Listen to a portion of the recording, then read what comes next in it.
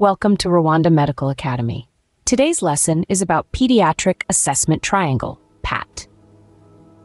In this lesson, we will dive deep into understanding and mastering the Pediatric Assessment Triangle, PAT, a critical tool in assessing the health and well-being of pediatric patients.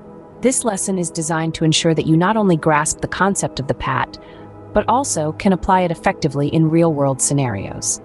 At the heart of pediatric care, the Pediatric Assessment Triangle, PAT, stands as a rapid evaluation tool that helps healthcare professionals make quick and accurate assessments of a child's condition based on visual and auditory information without initially requiring physical contact or detailed medical history.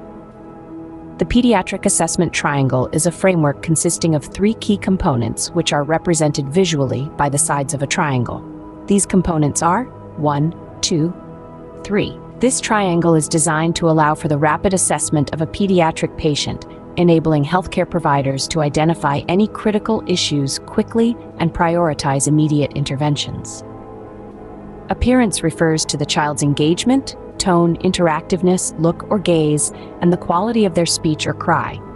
These elements help in assessing the neurological status and overall responsiveness. Evaluating the appearance can often give clues about the central nervous system's function and whether the child is suffering from any distress or neurological deficits. The work of breathing component assesses the respiratory effort of a child. Indicators such as abnormal sounds, e.g., wheezing, grunting, flaring of the nostrils, retractions, the inward movement of the chest wall, and the position the child adopts to breathe, e.g., tripod positioning, are critical in evaluating the respiratory status. These signs can help identify if the child is experiencing respiratory distress or failure.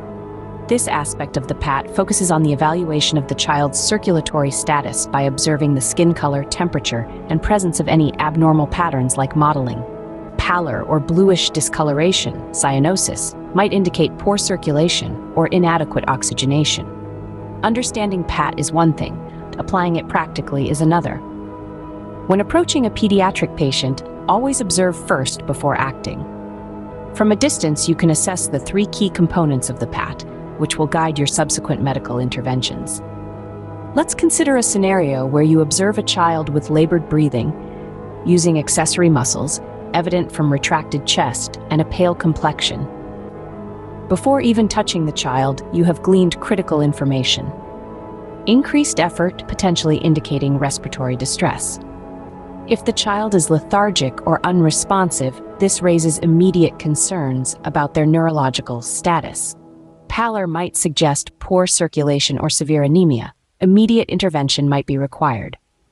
Once the initial assessment via the PAT is completed, healthcare professionals should prepare for potential interventions that may include administering oxygen for suspected respiratory distress, preparing for possible CPR if circulation is compromised, immediate neurological intervention if significant alterations in appearance are noted. The Pediatric Assessment Triangle is an essential tool in pediatric healthcare, allowing for a rapid and effective assessment of a child's critical condition. By understanding and applying this framework, healthcare providers can ensure they are delivering the most appropriate and immediate care to their pediatric patients. Remember, mastering the PAT comes with practice and experience. The more you use it, the more proficient you will become in quickly identifying and addressing the needs of pediatric patients. Thank you for dedicating your time and effort to learn about the Pediatric Assessment Triangle. Learn, save a life with us at Rwanda Medical Academy.